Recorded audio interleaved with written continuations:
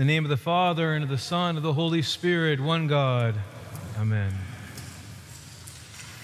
Today we celebrate the glorious feast of the elevation of the Holy Cross. And on this day, what I have to offer to you may not sound at all like it's related to the cross. And trust me when I tell you that it's all about the cross. We'll get there. We've been living in a difficult time. There's been a pandemic that you all are very aware about that's gone around the world. And it's gone on so long that we're either just done with it or we're just sad that it's going on. But today, what I want to begin talking about, and I'm going to talk about it for the next several weeks, is another pandemic. Something that actually is much more prevalent than even coronavirus. In fact, during the time of coronavirus, the incidence of this illness has gone up, estimates between 200 and 300% in the last 6 months. This disease has many names. It has ancient names that we're not very familiar with typically. The modern name that we often call it is depression. In fact, it has a clinical name. There is clinical depression. And the modern world, in all of its best efforts, has tried to treat depression with very mixed success. And that's why I want to talk about depression and despondency for the next few weeks, because it's something that has affected so many of us. 1 in 10 Americans has been diagnosed with some level of depression. And there are estimates that there are many that have the symptoms, but either refuse to or just aren't interested in being diagnosed. There are all kinds of symptoms that go along with despondency and depression. I'll read just some of the mild ones. An ongoing irritability or anger, a generalized hopelessness, overwhelming fears of guilt and despair, occasional or constant self-loathing,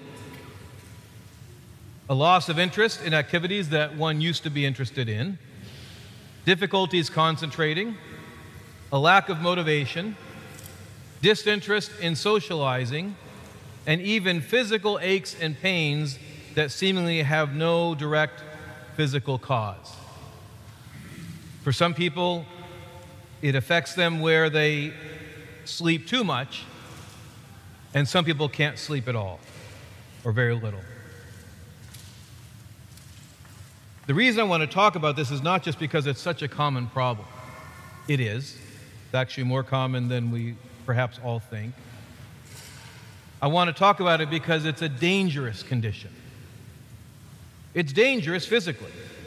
There was a survey done just a few months ago, this past summer, 2020, and they surveyed teenagers across the country.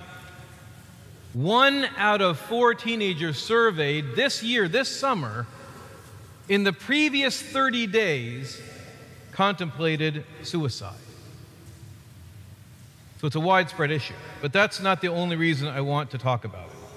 I want to talk about it because it is a problem that we often call a psychological problem. And the answer is that it is actually, yes, a psychological problem, only this world has forgotten what psychology is. Now, when I say the word psychology, you hear the S first, right? What's the first letter in the word psychology? The P. The word pronounced properly according to the original language in Greek is psychology. And that psyche is not the mind. Psyche is the same word that we use for the spirit, the soul. When we have psychological problems, we have psychological problems of the soul, of the heart. It's a modern problem that we're becoming more aware of, but it's not just a modern problem. And that's why I do want to talk about it, because it is a spiritual illness as well, if not almost completely. And when we only treat a spiritual illness with modern psychology ignoring the soul, there's only so far we get with healing. So I want to talk about the origins of what we often call depression or despondency and find out what it really is, where it really comes from, and therefore how we can really get through it and be cured. The ancient word was that they called this condition was, we pronounce it modern days, acedia. The very common phrase in the writings of the early church fathers. Why was it so commonly used? Because it was a common problem even then. And not just for people who weren't all that faithful. It's not just about, do you have a strong faith? Acedia was a common problem among the most dedicated of monastics. Those that would go out, and only a few got this blessing, to go out and live their spiritual life truly alone. Not in a community of other monastics, but hermits living out in the wilderness, sometimes in the caves. Those are the ones who were most often attacked by this disease. The word acedia comes from the Greek akidia, and whenever you hear an a in Greek, it means not. The kedia part is care. When you care, you have kedia. When you don't care, akadia, acedia, what we might call carelessness, but not in the word that way that we normally use carelessness. In the true meaning, we just don't care. And isn't that a common symptom of what we often modern day call depression? So if it's not principally a psychological mental illness, but primarily a psychological spiritual illness, where does it come from? And it's amazing. Over hundreds of years, more than 1,000 years of the writers of the church writing about this disease, they always talk about, no matter what era they're from, the same causes. And I've grouped them down into 3 categories. Actually, I'm going to quote to you from St. Seraphim. Where's St. Seraphim? There he is, up on your left. He was a Russian monk that lived in the late 1800s. He said very clearly, despondency is born of 3 things: cowardice, idleness, and idle talk. Cowardice, idleness, idle talk. Now, we might think that, well, those aren't issues for me. By the time I'm done, if you think it's not an issue for you, let's talk, because it's an issue for all of us. You might think that cowardice, fear, isn't a problem for you. I think it's a problem for all of us. In fact, the more I think that we aren't beset by fear, the more we are fearing so much, we've gone past it into denial.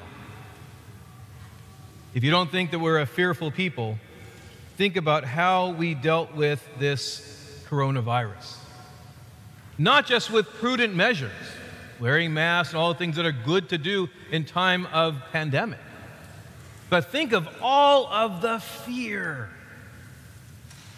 globally, nationally, locally, familially, and personally.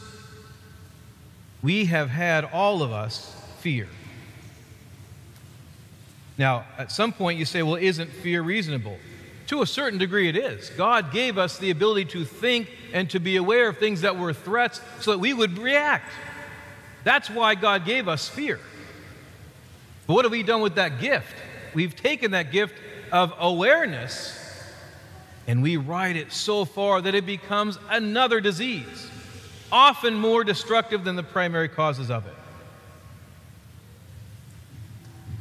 I was looking into statistics on burglaries, because I hear a lot of people talking about fear in their homes, and so we're getting alarm systems. People are talking, they don't already, they're talking about getting guns, getting trained to use guns. You would think that we're in the Wild West.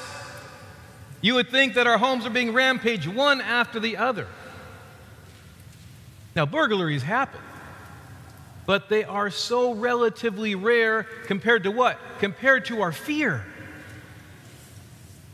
I learned something interesting. 1 out of 3 or 1 out of 4 people that burglarize our homes are known to us.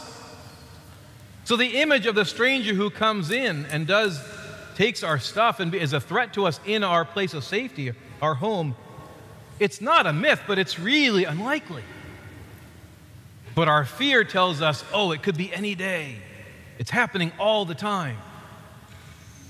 And so much of what we hear about in the news, because the news brings us the worst of everything, we think happens all the time in all places. And so our fear has gone through the roof. Fear of all kinds of things. Sometimes fear is for outside threats. Sometimes we fear inner things. We have anger that we somehow haven't been able to deal with and get over. And sometimes we're so afraid to face it, we bury it. That's something modern psychology has figured out is one of the causes of depression and despondency. So fear is all over the place. Idleness. Maybe you realize that you struggle with idleness. Maybe you don't realize that. We all do. And the proof is what we do with our time. We're sort of manic in our idleness. We either are shut down doing nothing, mindlessly watching episode after episode of TV shows that mostly don't give us really anything valuable, or we're manic in our energy. But to be calm, to sit and be silent, we do this with the kids at the camp, and you'd think sometimes in the beginning that we're torturing them. We say, we're just going to sit here, do nothing for 5 minutes, and be quiet. Now, after the 5 minutes, they find that, wow, there's really beauty in true silence and stillness. But idleness, when we are paralyzed sometimes by our busyness, is a problem that many of us face. Think of all the things we do to distract ourselves from just being. And we vacillate between hyperness and sometimes shutting down to the point where we just sleep. Now the next one, again, if you don't think this affects you, I'm going to challenge you, and that is idle talk. Idle talk. I'll give you 2 words and see if you are a victim of idle talk. Social media. Anybody convicted? No? I'll give you 2 more words. Talk radio. Still didn't get you? 2 more words. Cable news. Now, if you've escaped all 3 of those, perhaps I might believe that idle talk is not a problem for you, whether we're doing it or listening to it. Idle talk is idle talk. And here's the problem, not just with idle talk, but with all 3 of those conditions: cowardice, idleness, and idle talk. How often do we look to those things as the solutions? That when we're not feeling well, we go to those things. When we're feeling a little bit down, we seek them out. And here's the wisdom of the church saying that all 3 of those are the causes of why we feel down. So, if you're still thinking maybe you're doing okay, it's time to take a despondency test. We're all going to get tested. Don't worry, I'm not going to stick anything up your nose, but we're going into your heart a little bit, so it might be just as uncomfortable. These are the symptoms that the fathers of the church talk about as some of the most prevalent symptoms of despondency or acedia. Now, you may not be afflicted with all of them. Hopefully you're afflicted with none of them, but if you are, we want to find out. We want to know that you've got something to deal with. So as I read these off to you, describe them, I want you to rank in your head on a 1 to 10 scale. 1 meaning I hardly ever feel or think that. 10 meaning that happens a lot. Here they are. Number 1, chronic sorrow or sadness. St. Seraphim, the same St. Seraphim that gave us the 3 conditions of it, says, sorrow is a worm of the heart that gnaws at the mother that gave it birth. Gnaws at the heart. Now, there are times that all of us should be sad. We're talking about an overwhelming, ongoing sadness that seems to be more the default than the exception. Symptom number 2, A reluctance or even inability to see the hand of God at work in everything. That's a tough one. Easy to see his hand in work. Perhaps when we come to church, we get inspired by the services and the prayers and the music and the icons. Maybe we see the hand of God at work when we're here in church or when we stop to pray. Do we see the hand of God in everything? Even among and around the things that he doesn't want. Lots of things going on in the world that God doesn't want right now. Lots of hatred, lots of unrest, lots of illness, wildfires. That's not why God made this world. But his hand is there in the middle, especially with all those suffering, with those things and everything. So when we're reluctant or even unable to see the hand of God at work, it's a sign that perhaps we have a case of despondency. Number 3, discontent. Just not being content, wanting something more, something different. Now, if you're thinking, well, that's not me, I don't care, that's the other side of discontent. When our discontent is so great, it just converts into an apathy, and we just don't care. Number 4, placing high priority on comfort. This is a tricky one. Anything wrong with being comfortable? No, not necessarily in of itself. But when that becomes a high priority, we have to ask ourselves, why? Why do I seek comfort so often and so much? And the answer is obvious, that somewhere inside, often where I don't want to look, we have discomfort. And so when seeking comfort is a high priority, that's again a symptom that we have despondency. Now this last one, all of these have gotten me so far, by the way. I'll confess to you, all of these have gotten to me. This last one really got me. This last one convinced me I've got to deal with this. A reluctance or a disinterest in prayer. A reluctance or disinterest in prayer. Think of all the things we say to ourselves when we don't pray. Too busy, not enough time, wish I could, tomorrow. All those things we say to ourselves. The fathers for 2,000 years say, yeah, that's the excuse. That's the lie we tell ourselves. What they say is that when we are reluctant to pray or disinterested in prayer, it's a sign that we have a spiritual illness. And yes, prayer is part of the cure. We'll get to that in a few weeks on how we get around all of these symptoms that discourage us from doing the very things that we need. But when we are reluctant to pray or disinterested in prayer, it's a sign that we've got a case to some degree of despondency. For some of us, we have big bad cases. And for some of us, it's a problem, maybe not as big, but something we ought to deal with. So I'm not going to talk about the treatments today. We'll get to that. But I don't want you to leave hopeless. I want you to leave with a lot of hope. And 2 things I want to share with you. To the degree that we wrestle with our despondency and our depression, the things that we think cause it are not the causes. If you think that if the coronavirus went away, or all the conflict in the world go away, or the politics got better, or your marriage got better, or your relationship with your kids, your parents got, if you think those things changing will bring you out of whatever depression you're suffering, it's not true. Now, why is that good news? The good news is we don't need anything to change. We want it to change. Nothing wrong with wanting things to get better or easier. But our despondency and our depression is not due to the conditions of our life. And we're going to figure out how to deal with those conditions in a much better way that don't bring us into despondency and depression. But the good news is we're not tied to it based on events and situations that we can't control. If that were the case, if our despondency was due to conditions, then what we heard in the gospel today would show us that the most depressed person that ever walked this planet had to be Jesus Christ.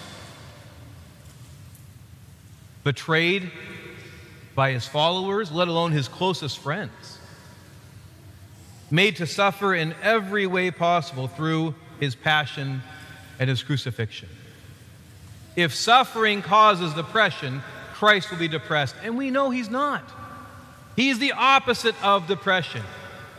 He is not akathia, he is kathia. He cares. The proof of his care is going to the cross for us. That's how much he cares.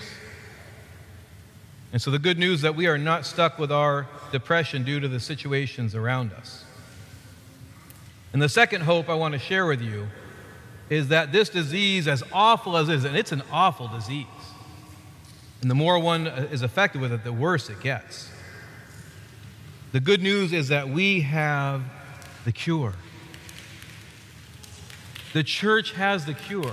I'm not telling you ignore your counselor or your physician. Deal with the physical and psychological effects as well as you can. What I'm telling you is those are only going to take you so far. And who tells us that? The physicians themselves. They say our treatments, the best of our treatments, are moderately effective. But you know what's completely effective? The care and the cure of Orthodox Christian faith.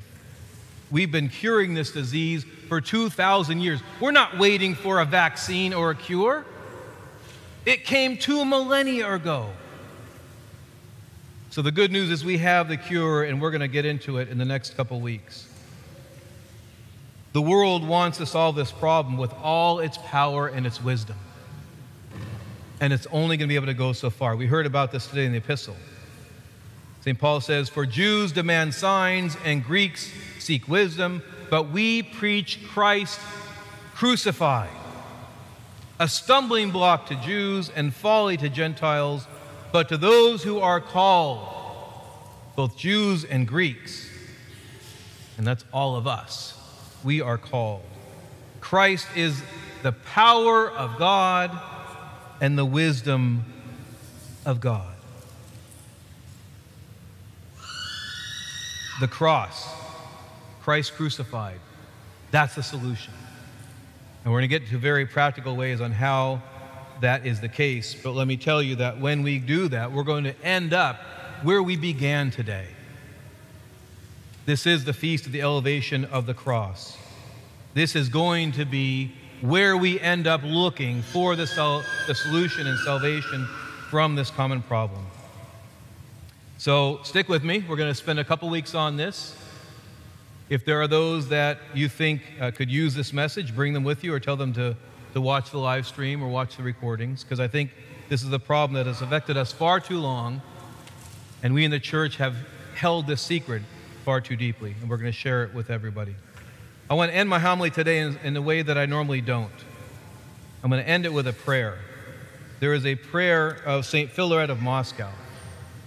This prayer is one we can pray every day. It's a prayer that we can pray when we don't know much. And that's why I chose this prayer to end my homily today. We don't know much. We don't know much about how this is really a problem for us or for those around us. And we often don't really know what to do about it. So I'm going to ask you to stand. We're going to pray this prayer, and let this be our way of seeking God's help in defeating the despondency in our life. In the name of the Father, and of the Son, and of the Holy Spirit, one God, amen. O Lord, I do not know what to ask of you. You only know what I need. You love me more than I am capable of loving myself. O Father, give your servant that which I cannot even request. I dare ask for neither suffering nor blessing, but I stand before you with my heart open toward you. You see the needs which I do not know.